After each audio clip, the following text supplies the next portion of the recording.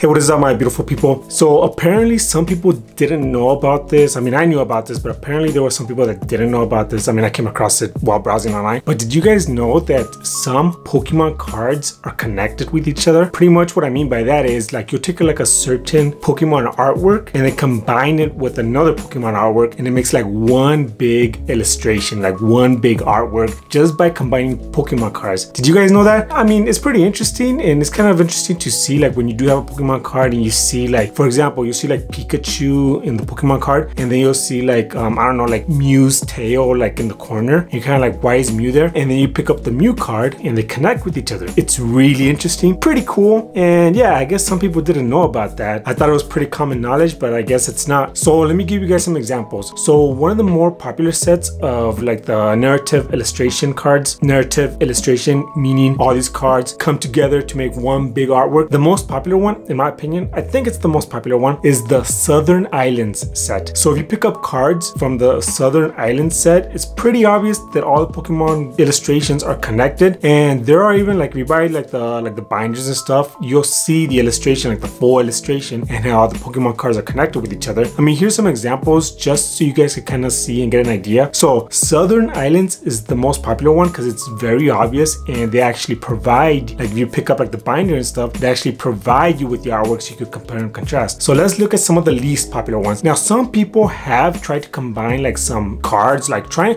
and reach, kind of like reaching, like base set Hitmonlee and Hitmonchan, like trying to combine those two. Like those two don't really combine, but some people have tried to like say like, no, they do combine. Like they're obviously the same art. The background isn't really the same, but you can make it work. But that's reaching. Let's actually look at some actual ones. So Neo, let's look at the Neo Pokemon cards, because the Neo like Revelation and Neo and Destiny, those actually did have a lot of cards that did combine. And one of the more cooler ones was Neo Discovery from the Neo Discovery set, Eevee, Espeon, and Umbreon. So if you bought these cards in Japan and bought them in the binder, you'll see that the art obviously does combine. But if you bought it in America, the English set, it's a little bit less obvious. But if you see, all three cards do combine, and it's the Eeveelutions, Eevee, Espeon, and Umbreon all chilling in the ruins. Pretty cool, right? Alright, so another card combination from the Neo Revelation set is Lugia, Ho, and Skarmory. So at first, when I first saw it, I saw Lugia, and Lugia, you see like Ho right there in the corner. And when I first saw it, I thought it was kind of strange. I'm like, why is Ho just chilling in the corner? Is it just kind of like a small special appearance of Ho, you know, trying to make like a little cameo or something? But no, I later found out that it actually does combine with another artwork, the Ho artwork, and then the Skarmory artwork also combines with that, because the Skarmory artwork has Ho in the corner, and it just makes one big beautiful art. What do you guys think? Another one from the Neo Revelation, the same set, Neo Revelation, Raikou, Entei, and Suicune. And that's how those three combine. What do you guys think of that? Do you guys think it's pretty cool? Another one from the Neo series that I actually did find out about just like a couple days ago is the combination of Celebi, Sudowoodo, and Sneasel. And that one, when you first look at the cards individually, they seem like they don't combine with anything, but they actually do. And it looks beautiful, right? What do you guys think? So let's look at some of the more popular modern ones. In modern ones, if you buy the Crown Zenith set and you pull like a God pack means that all the cards that you pull are illustration rares. You'll see that the more obvious ones of the God pack, obviously all the illustrations, the 9 illustrations being, you know, Pikachu, Bidoof, Paris, all 9 Pokemon combined to make one big illustration. That one is pretty obvious, and it's obvious because if you pull the God pack, the 9 cards, they're all obviously connected. Pretty cool, right? And then the last one that I want to share with you guys for today is from the